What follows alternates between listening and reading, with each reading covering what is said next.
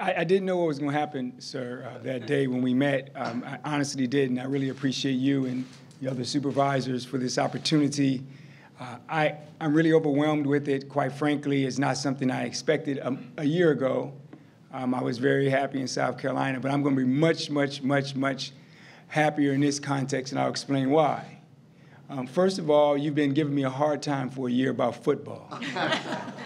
And I don't have to worry about that anymore because I'm here. And I'm really excited to be part of this community. My wife, Kim, and I are really excited. I know we've enjoyed, we went up to Shreveport, yesterday. The days are blurring, day before, or within the last 48 hours, okay? And really enjoyed it, and then walked around and saw this beautiful community. But what I'm really most excited about, I met students here who really are amazing. And for me, this position is all about what can we do to help students and give people access and opportunity in higher education. I have a tremendous passion for that. That's really in my DNA. How do we help people, regardless of their background? We find the money, we get you here, and we give you an opportunity to live your dream. And I think there's no better place in the United States to come find your dream and make it happen than right here at LSU. I'm excited about being a part of this system. We have amazing opportunities, in my opinion, from a developmental perspective, from two-year colleges all the way through medical education and PhD education. And I hope that we can support it and make it really, I know it's good now, but I know your expectation is we're going to be better in some years. And so I promise you, that's where we're headed. We're going to keep going up. I would be remiss if I didn't say we are experiencing some challenges at this institution. I am ready to work with each of you to make sure that those are dealt with directly and that students are taken care of and this community feels like a safe place where they can come, study, and be the best that they can be as part of the LSU community. I will not belabor my remarks. I tend to be short in what I say, but I just want you to know how grateful I am for the opportunity, and the effort that I'm going to give you is going to be like a true point guard. I'm not going to give up. If I can't make it happen, I'm going to pass it to the person who can make the shot. And if the person's on the floor who can't make the shot, I'm going to knock it down. Thank you. I appreciate you. Dr. Tate's available for questions. Yes, sir. How long will you be here? Just like 1 year, 5 years, 10 years? You mean in this trip or in my career? No, at LSU. I will be here. Can I answer that? 20 years. My intention is to be here as long as you have me. Now, they have a lot to say about it. Point of fact is I have to perform, and if I perform well, I hope to be here. I might look like I'm about 20 years old, but I'm a little older than that, and I hope that this would be a place where I would end my career in such a way that you'd be proud. And so it's not my intention to be anywhere else than right here in Baton Rouge and broadly in the state of Louisiana. And you're going to start by doing a new strategic plan? Was that what I was understanding you all? Well, we had some conversations during the interview process about the strategic plan and where it is right now.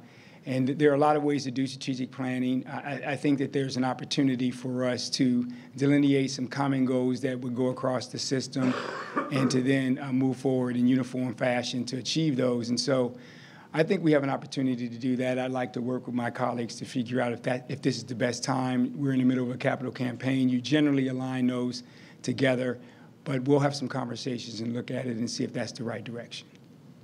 All right, we're going to pass the mic so we can hear it on Zoom. So just raise your hand. I'll come to you. And please introduce yourself so Dr. Tate knows. Gets to meet some of the local media. Dr. Tate, Johnston Von Springer, Channel 2 here in Baton Rouge.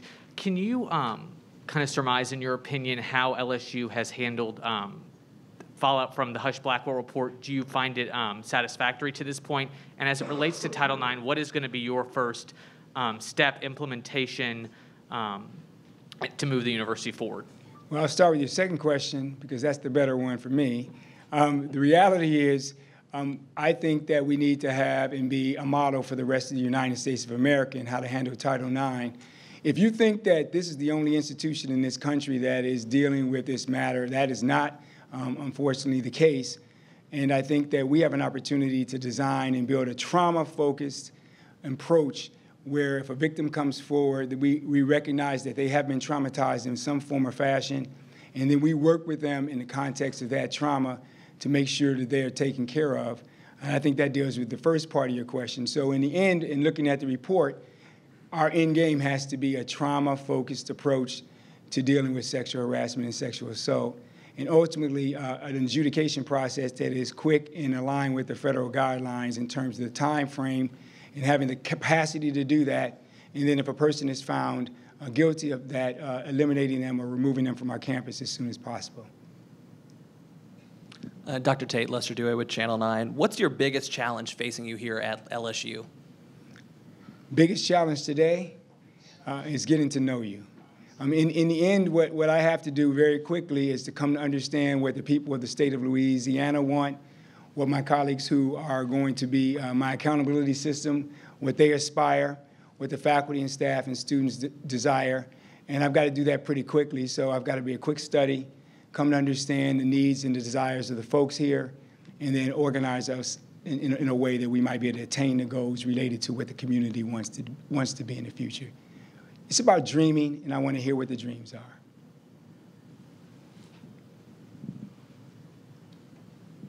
Thank you. President Tate, Brooks Scavino from The Advocate here in town. You mentioned this meeting that you got to be here for the football game. It was part of your interview there. Could you tell us a little bit about that meeting, how you came to be here? And you mean the meeting I came to get my butt kicked by LSU? I'm a sports writer. I covered that game as well, okay. So I won't ask you about that. Yeah, so it wasn't part of the interview process. I literally was here as part of the team coming from the University of South Carolina. I was here with my president, who has been a great leader for me, Bob Caslin, and some other members of our leadership team. We were invited to go meet with the governor. They are both West Point graduates, and you know, many folks know who my president is there. He headed that organization, and we went over and just, you know, in the middle of COVID, sat in a tent and had a meal and talked a little trash about football. I came up on the short end of that one, and the rest is history. I did not communicate, in case folks are wondering, with these folks until the search process started. When I heard from a search firm, Parker, and said that I had been nominated for the position. That's how this works. And I thought, wow, I've been nominated for a really great job. And you've heard some of the remarks probably through the interview process, and the rest is how it unfolded. Hey, J.C. Canicosa, Louisiana Illuminator.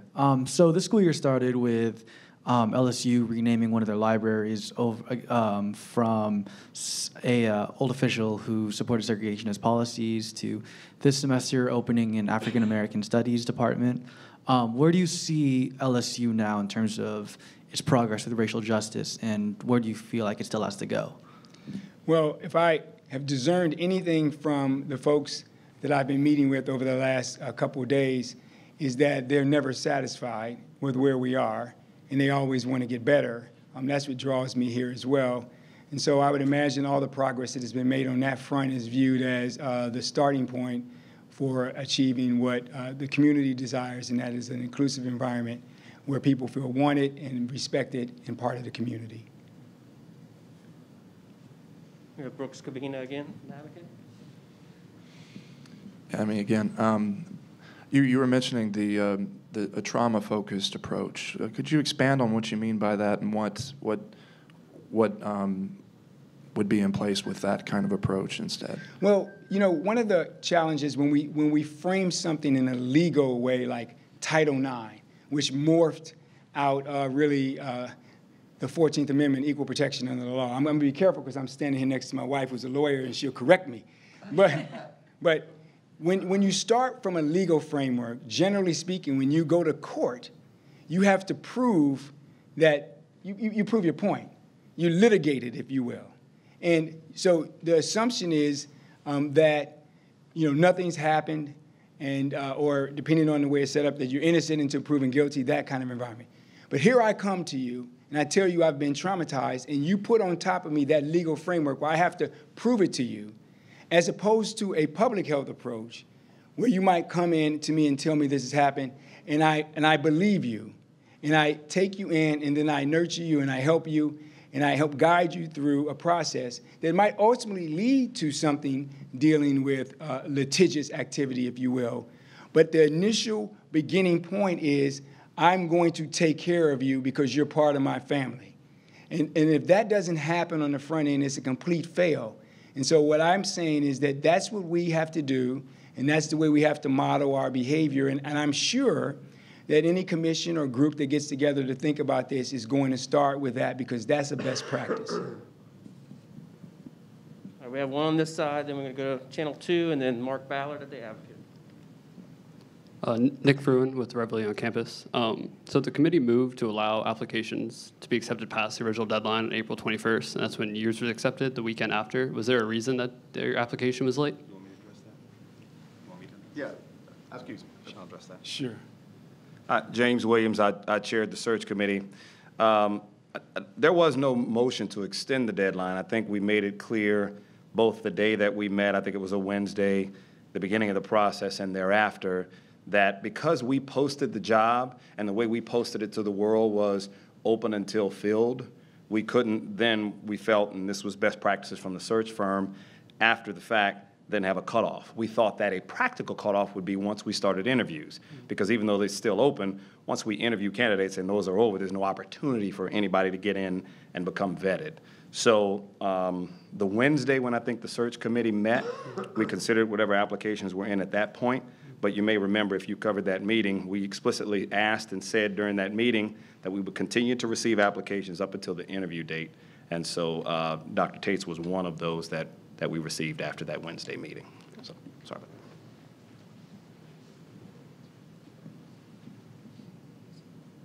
Dr. Tate, a follow-up to that before I get to my question. Obviously, later that week was when your application came in. Was there a reason you personally waited that late in between when the first applicants were publicly revealed? Did you talk to anybody from LSU, or was it personal mulling of the decision to apply that your application came late?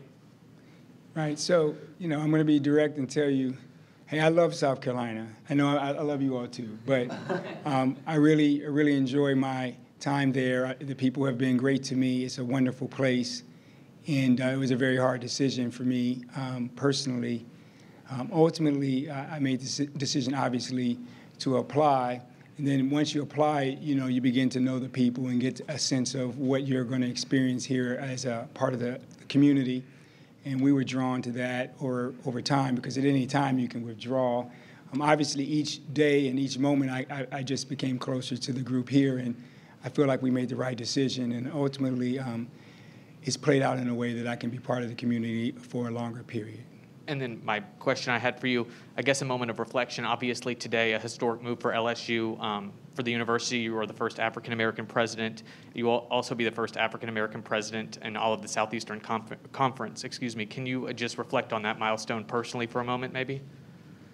Yeah, as I told the committee, my grandfather grew up in Oxford, Mississippi. That's an SEC town. My grandmother's from the Mississippi Delta. My other side of my family is from Tennessee and Kentucky. It's all SEC country. Quite frankly, I didn't think this day would come, and I had a conversation with a colleague a few years ago and asked the question, would it ever be possible that actually an African-American would be president in the SEC? My colleague told me he thought it would be possible. Y'all made it possible. And so I'm really grateful for it as I reflect historically in my own personal journey. It's a huge moment for me individually, just being a president, period.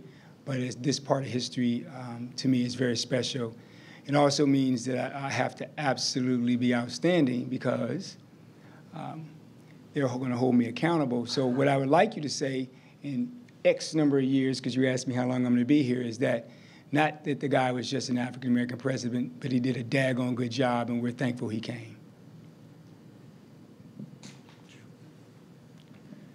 Actually, I had another question, but I want to follow up on that. There's a committee on campus that is going through the campus trying to identify all the segregationist and Confederate names, and it will likely be a very controversial effort to remove those names from the campus. Is this something that's going to continue under your watch? I understand that that committee is working very hard, and I see no reason why. I will let somebody else answer, but for my take, I wouldn't see why they would stop because I've arrived. It seems like the train is rolling, and they're going to historicize and contextualize these artifacts on campus and the various buildings and provide us a report. And I think we have to look at that report as a community and assess where we are with those names. Would that include the Tigers, which is a Confederate unit? Well, I haven't seen the information in data, sir, so it hasn't been contextualized. I don't have a report. So I would be speculating on what they're going to say. I understand there's some outstanding historians on there, and that I expect the empirical evidence to be really very clear. But that said, there's history and then there's the decision. No decision has been made. And so what we're going to get is a report that tells us the history of the different names. And then there has to be a decision. Wait, my initial question was, when are you actually going to be coming? I believe it's July 2nd. July 2nd? Yeah. Has there been contracts? Yet? Actually, well, I'll let you talk because you're the chair, sir. I have authority to negotiate with him per the board resolution, and we have some general concepts. I don't think we're going to have a problem with the contract, if that's your question. Well, no, if the contract's not finished yet. No, the contract is not Generally, finished. what will you be paid? Winston? We haven't finalized the contract.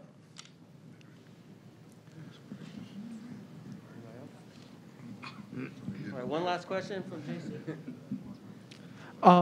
Hey, have you been following anything going on with bills in the Louisiana legislature lately? And if so, are there any, and especially in regards to Title IX reporting, that you support or have any comment on? Well, up until a couple of days ago, I was following all the bills that were in South Carolina. And I can tell you what's there, and we're going to get a ton of money, and I'm walking away from. But I haven't followed the bills here in Louisiana. I'm sure I'll be briefed very carefully about those bills in short order. Thank you. All right, thank you, Dr. Tate. Do you have any closing remarks? I look forward to working with you all, and for those of you in the press, the one thing you have to get used to, and I hope you appreciate, is I'm pretty direct and not politically correct. So feel free to ask what you need to ask. I want to be a transparent individual here for you and just lay it on the line. You write it, and I'll make sure you get the absolute truth in what I'm saying. Appreciate y'all. Go Tigers!